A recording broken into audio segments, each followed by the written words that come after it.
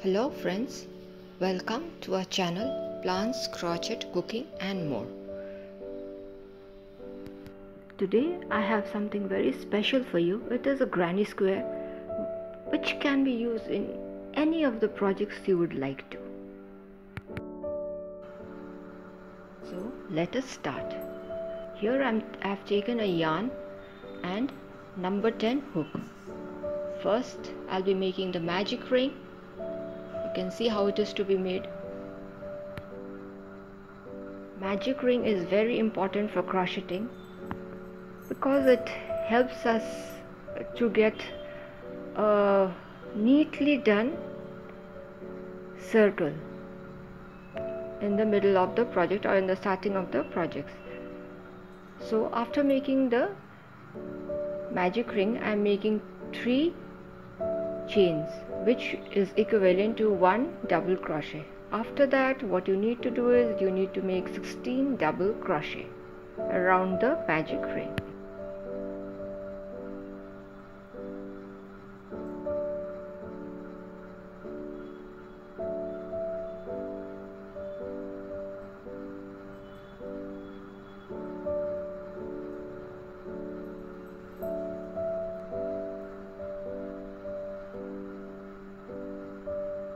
Now see, we have reached the starting point of the magic ring. Now the two ends are joined with a slip stitch. After that, the thread is cut. Now a new yarn is being introduced to the project. Please do watch carefully because now the petals will be made.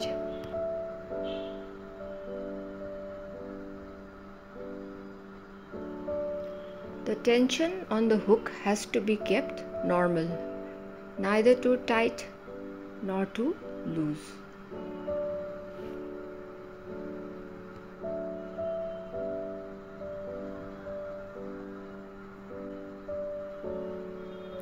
As in the previous circle, 16 double crochet were made. Here too, in the second row, we need to make 16 petals.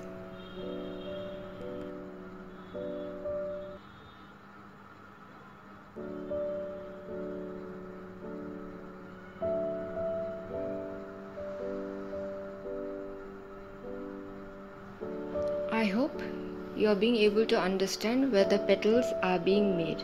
I am working with the hook very slowly so that it becomes easier for you all to understand.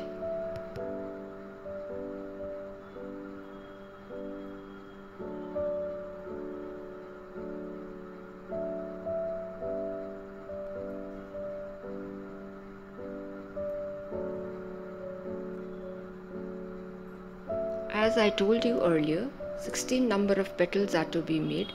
After that, when we reach near the starting point, with a simple slip stitch, the two ends are joined.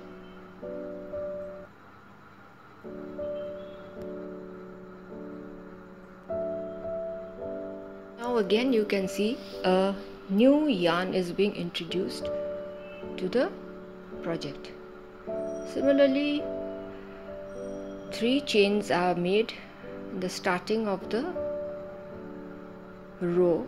As 3 chains, I've been telling you again and again that 3 chains represent 1 double crochet. Please follow the steps carefully as this petal will be a bit different from the previous petal.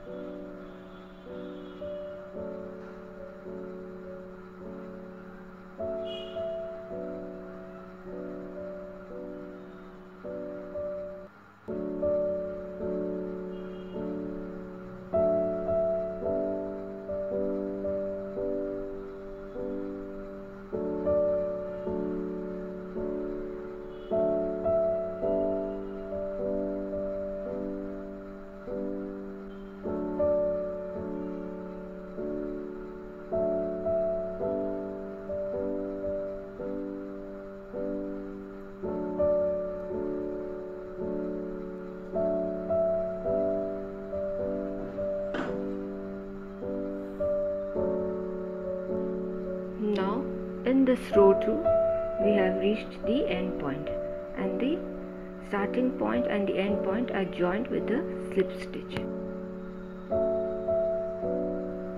Now a new yarn is being introduced. In this particular row we will be working with 3 different types of stitches. First, the one which I am showing you now, we will be working with 2 double crochet.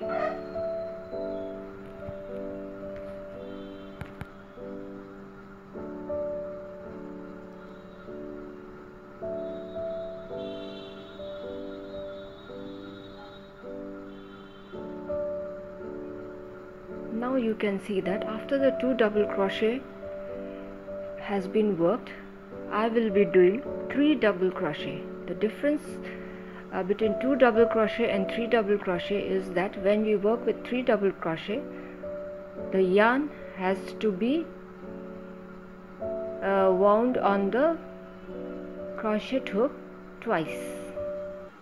It is just that one step extra has to be done.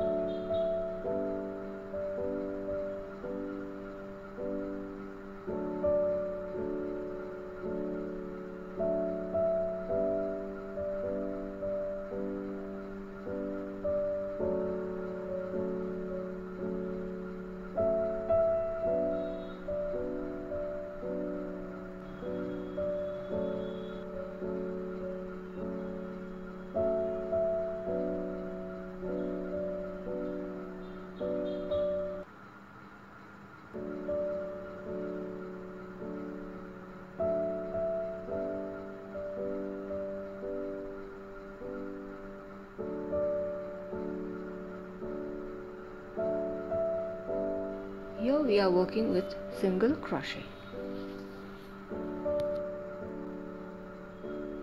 Now again we will be working with double crochet, then after triple crochet to form the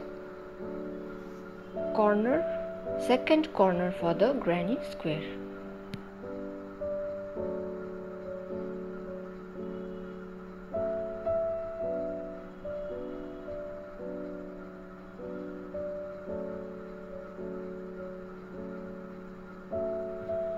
Similarly, you need to work all around the granny square till the starting point and the end point of this particular row meets,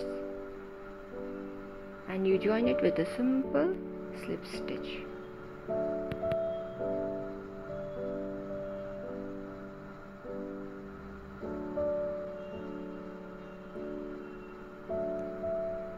We will be working one row with a single crochet.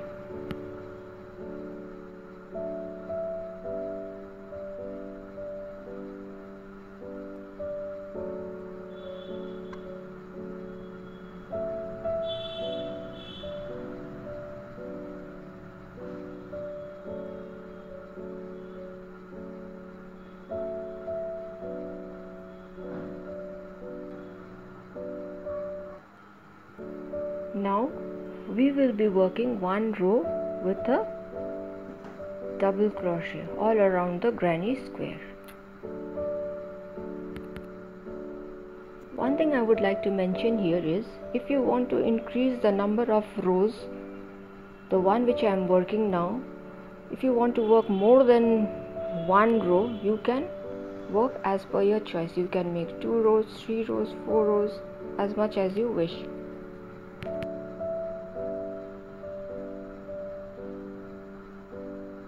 Last row that we will be doing is also a double crochet, where in each chain space we will be making 3 double crochet. Then we'll make one chain and then skip one chain and go into the next chain space again. For this particular project, we will be needing 2 granny squares. So you can keep your granny squares ready, and we will complete this particular project in the second part of the video. So stay tuned and do not forget to share, subscribe and comment. If you have liked the video, please hit the like button and keep watching our videos. We will be there with more and more interesting videos in future. Bye bye.